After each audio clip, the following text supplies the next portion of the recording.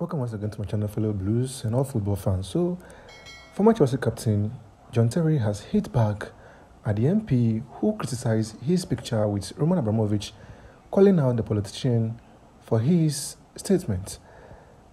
Terry was criticized by Chris Brandt after the former Chelsea captain posted a picture with him alongside Abramovich in the wake of the announcement the Russian would sell the club.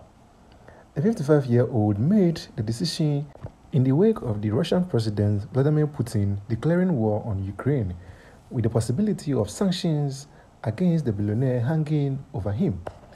Brandt, the MP of Rhondda in Wales, was the first politician to call for sanctions on the Blues owner, to include seizing the Premier League club of him.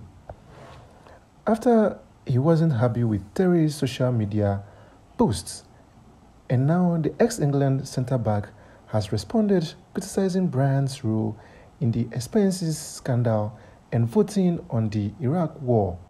The same MP that claimed fortunes in expenses of the taxpayers' money. Also, the same MP who voted that we invade Iraq. Terry tweeted in reply to a Chelsea fan who had defended the 41-year-old's tweet of him involving Roman Abramovich. Fellow Blues, this is just a quick one. Kindly subscribe to my channel if you are new here and hit the notification before you go. Thanks for watching.